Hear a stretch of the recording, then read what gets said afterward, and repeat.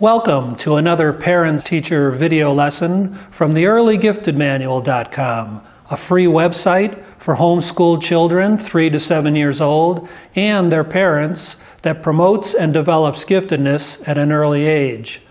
I am Gary Blank, the creator of that site, and your host and facilitator for this video and all of the videos in my educational program.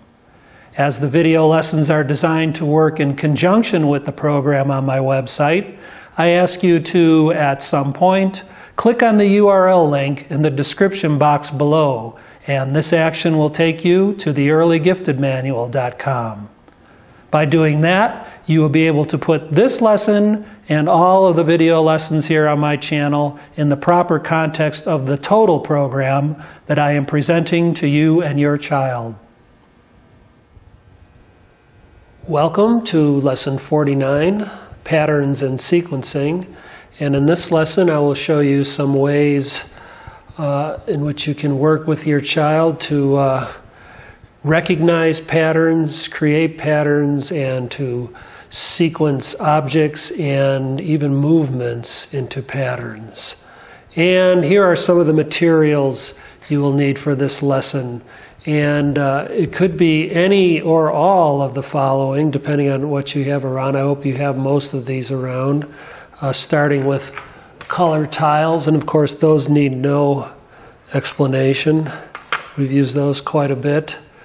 Here's something new, the plastic chain links. And we'll talk about those a little later. Let's see, what else? Pattern blocks. You need a few pattern blocks or a set of pattern blocks to work with. And lacing beads, and I'll show you those in just a little bit. These are called Unifix cubes, and they attach together, and you can make long, what they call trains of Unifix cubes together. We'll be working with those. And what else? Need a small bank of coins. And there you see my small bank of various coins, quarters, nickels, dimes, pennies. And finally, craft sticks and toothpicks. And as you can see, the craft sticks look like this. They're kind of the smaller version, what I like to call popsicle sticks. And a typical toothpick. Okay, let me push these off to the side. And I think the first thing we should talk about, like we always do, is we try to define what it actually is that we're doing here. So we need to ask the question, what is a pattern? And a pattern is simply a very predictable and repeating sequence of objects, but it could also be movements, events, and several other things. I think a better way to do it here would be to give you some examples, and you can repeat these examples to your child. There are time patterns, and we already talked about that if you've looked at the lesson on time and the calendar, so I won't go into those too deeply. And as we all know, there are behavioral patterns. Let me think of one here. Oh, the classic saying, oh, that boy always gets into trouble. Well, that's called a behavioral pattern. And there's lots of other patterns too, but in this lesson we're going to concentrate on design patterns, and you'll see what I mean by that shortly. Let's see. So let's start out by just, I'll be making a few object patterns here, and that's what you'll be doing, and you'll be working with your child to identify those patterns. The best way to start when learning about patterns and sequencing is to use color tiles. And as you can see, I have a bank of color tiles here. 4 different colors, green, blue, red, and yellow. And in all other ways, they're exactly the same. Only the color varies, so that that will be important, as you see here, when we get into our activities. And two things I want to mention before we start those activities are the manner in which you work with your child. You always want to start out in these activities that you're doing the activity, you show him or her how to do it, then the two of you progress to doing it together, and finally, of course, you want your child to be able to do the activity alone. And the other point I want to make here is you always want to be working from the simple examples to the more complex examples, and that's exactly what we'll be doing here. Okay, so let's make some color patterns. So let's start out with about the simplest pattern there is. And here we go. I'll put it out.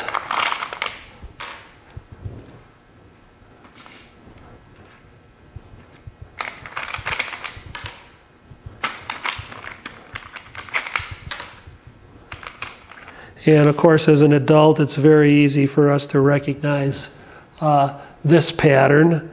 It's just in every other pattern. We got red, yellow, red, yellow, red, yellow. And of course, if we extended it, and we'll get into that in a little while, having your child extend patterns, it would simply keep going on and on and on like this.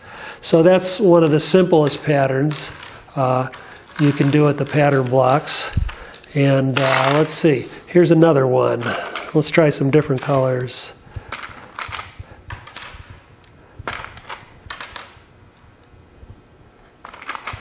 And of course, this is another easy one for an adult to recognize, but for your child it may be a little more difficult. It's green, green, blue, blue, green, green, blue, blue, and of course it would go on and on.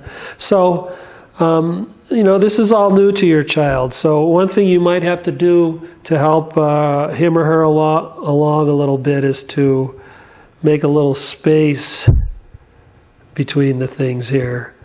There we go. There's where I want the space. So show them green, green, blue, blue, and then look, it repeats itself. Green, green, blue, blue, and you might even want to add another section here. Use this technique only for as long as you have to, because really it's kind of a, you know, it actually, there's kind of a break, right, in the pattern. But what you're showing them is you're trying to isolate the different aspects of the pattern here. So if you have to do that, do it, and then push them back together again and see if your child can still recognize the pattern. So green, green, blue, blue, green, green, blue, blue. It's a 4-block pattern, and then it repeats itself. So you can discuss all these kinds of things to your child while you're working with the pattern blocks. Here's one I love, and I think I'll use the same blocks here. That is one of the hardest patterns to recognize for even adults.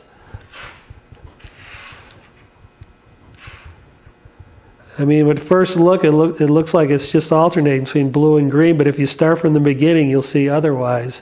It's green, blue, blue, green, and then it repeats itself, green, blue, blue, green. So you might have to help your child by doing this momentarily so they can see that. But this really this is one of the hardest ones for children and even adults to get, because it looks like it's just 2 blues, 2 greens, but you have to start at the beginning and you'll see something very different.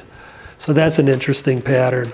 And of course then from there we could go to 3 colors, 4 colors. Let's just do maybe 1 3-color one really quickly here.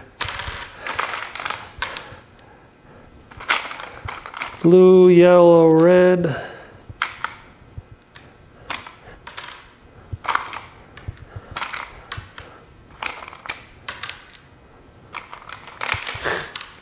And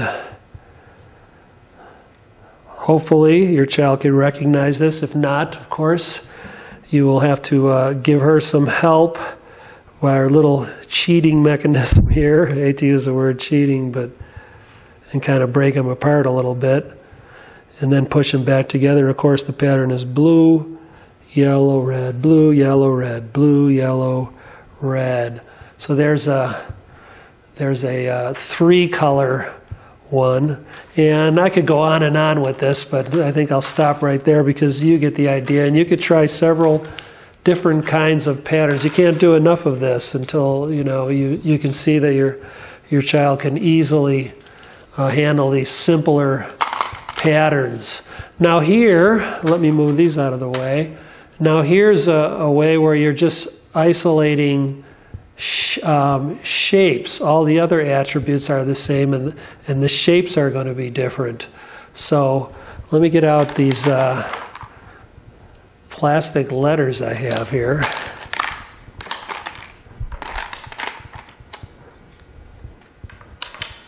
And yes, they're all the same because they're all blue.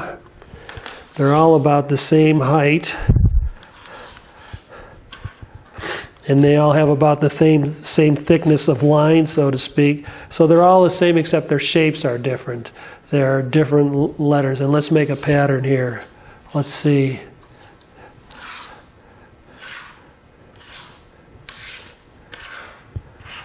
And hopefully your child will say, oh, I know the pattern. It's WWXP, and then it repeats itself, WWXP, and on and on and on.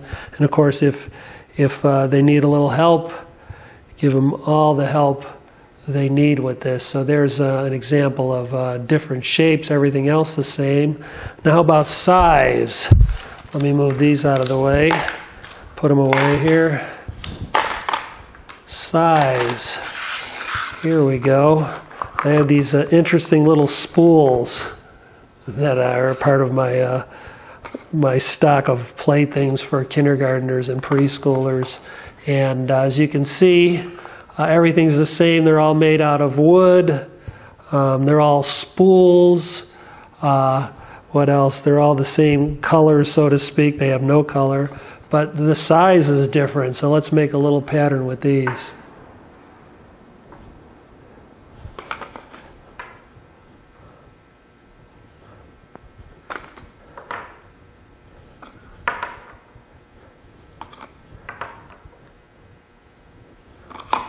And I would probably put these upright, but since I'm doing these lessons with the camera going straight down, I can't really put them like that. You can't see, so I'm kind of laying them on their side here.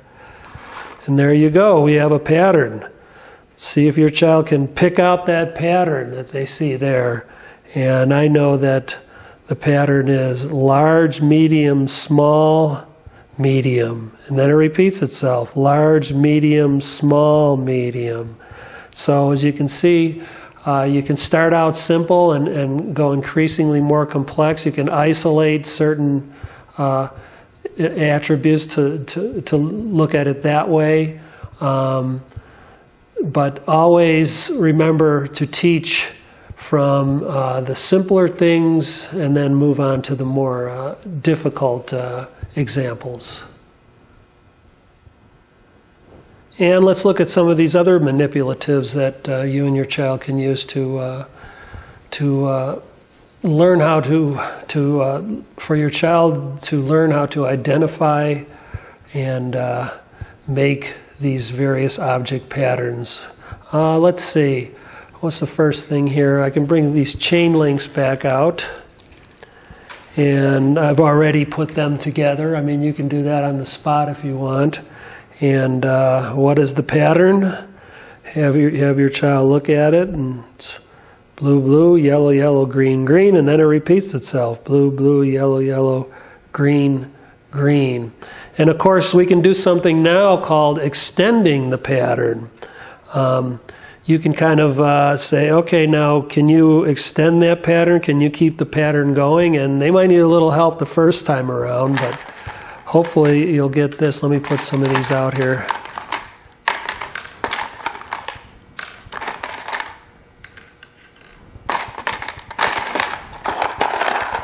Okay, sorry for the delay. So they would have to extend the pattern, so they have to go all the way back here and look. Okay, it starts with a blue. Then there's another blue. And then after that, we have a yellow. And then we have another yellow. And then after that yellow we have a green. And another green. And then of course that's the end of the pattern and we start all over again. So that's the way you could teach your child to extend the patterns. Start at the beginning, look what's there, and then replicate it on the other end of your whatever it is, your chain links, your string of objects, or whatever. Unifix cubes, they're great for sequencing and patterning. And I already have 3 of them together here, so I'm going to keep going on this.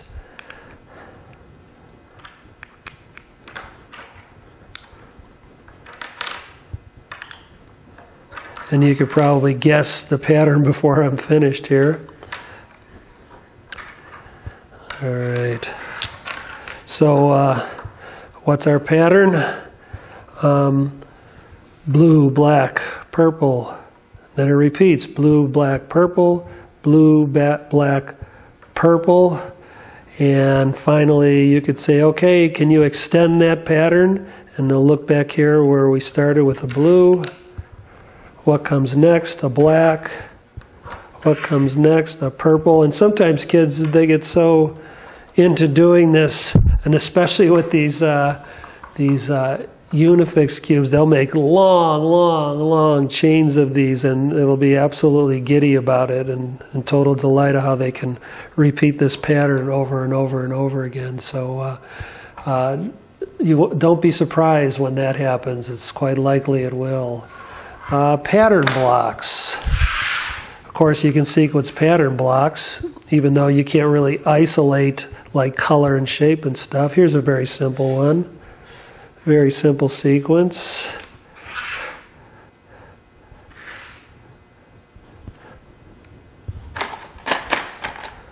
And your child should be able to say, oh yeah, yellow hexagon, blue diamond, orange square, yellow hexagon, blue diamond, orange square, and then needless to say, you can say, okay, extend that pattern, and they'll look here and see the yellow hexagon.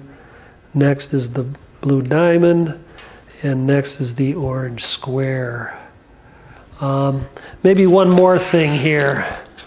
Some coins. I got a bank of different coins here, so I'm going to do this, this, this, this, this. This is going to be a little tougher one.